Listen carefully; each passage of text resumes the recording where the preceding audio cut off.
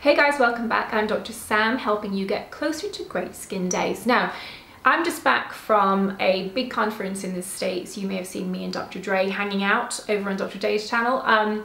But basically, I came back filled with knowledge and I wanted to share some of it with you guys. Now, one of the most interesting lectures, which was also one of the simplest, was by Dr. Zoe Draelos, who is a legend in the cosmeceutical and nutraceutical space. And she gave this very straightforward lecture suggesting that we could all adopt some simple changes in our diets to eat for skin health.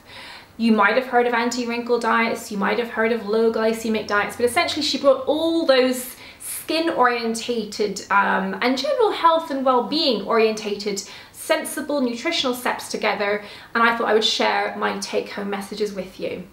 So let's go through the 7 things I try to eat on a daily basis. Now, most of you will know that I prefer eating food in its natural state and cooking from scratch. I'm not a big fan of processed foods. And I think that when you really focus your mind on the foodstuffs that can make a big difference to both skin and health, it becomes very easy to try to incorporate those in your diet through the day. So, foodstuff number 1 to start with is carrots. Eating your carrots is actually a thing, full of carotenoids, which are the precursor of retinoic acid, which of course we all know is super important for skin health. It's a great skin food, and Dr. Zoe Draelos recommended eating 2/3 of a cup a day. Not too much of a stretch. So that's number 1, eat your carrots. Number 2, eat a tomato a day. Now, tomatoes are brimful of all sorts of skin-loving ingredients and chemicals, but the main one being vitamin C, and lycopene is also present in tomatoes. So great for skin health. We know vitamin C is essential for collagen assembly, for neurotransmitters in our brains, and they're also part and parcel of our immune system. So fundamental, must be replaced every single day. Foodstuff number 3, olive oil is going to help you both in terms of its vitamin E consumption, but it will also help you absorb other nutrients from other foods. So drizzle some olive oil over your tomato. Number 4, guess what? Avocados. That's probably no surprise, but half an avocado a day is going to deliver loads of goodness, including vitamin E, including carotenoids like lutein, and good fats. So half an avocado, combine that with your tomato and your olive oil, salad's looking pretty good, right? Number 5, blueberries. Now, blueberries are an absolute powerhouse when it comes to antioxidants. So we're all very caught up in supplementation, but the reason I say eat your food from scratch is because there's so much more complexity to the antioxidants that you'll find in natural foods. Blueberries contain something like 13,000 different phytochemicals in precise quantities. So a cupful of blueberries should be an absolute essential if you want to eat for skin and general health.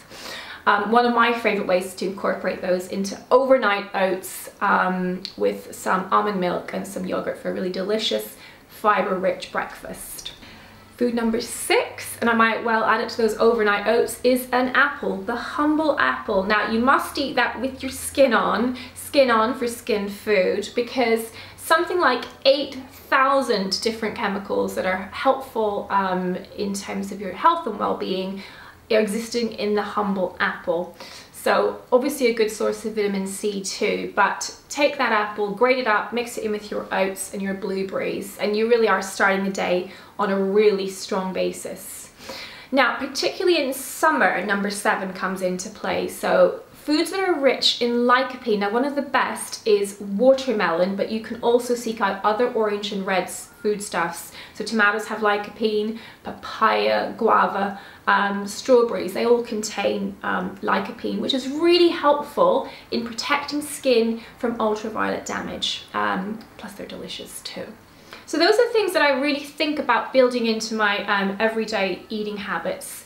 On the background of a good quality protein based diet. So I think chicken, yogurt and cheese rather than milk, butter and red meat as the sort of fundamental proteins in my diet.